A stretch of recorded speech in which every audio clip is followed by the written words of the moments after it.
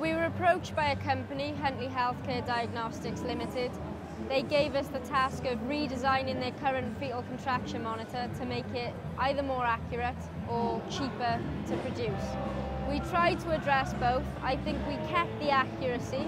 I wouldn't say we necessarily improved it, but we did keep the accuracy. But we definitely reduced costs by a remarkable amount. I was taught Ohm's law when I was 3. My father's influences played a lot in it. I've always done electronics. I've got, even though I don't study electronics at the moment, I've got quite a big and extensive background in it, so it's second nature. People look at me, obviously I'm blonde, and they automatically assume I'm a bimbo. I work in Maplin, and you know, men come in and they don't want to speak to me, so yes, it is an issue, but I don't see it as a problem. I think you can rise above that and prove to them that we're just as capable as men.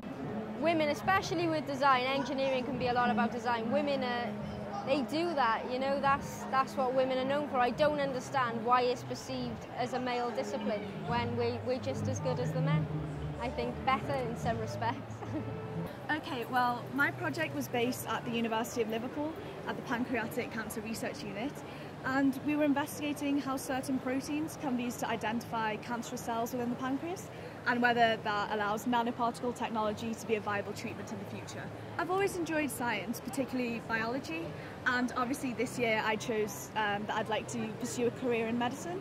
So I was obviously interested in some sort of area of science to do with the human body. And I heard about the Nuffield Bursary scheme through school, and I applied and put that genetics and oncology as my area of interest, and I was lucky enough to be offered a placement at this area.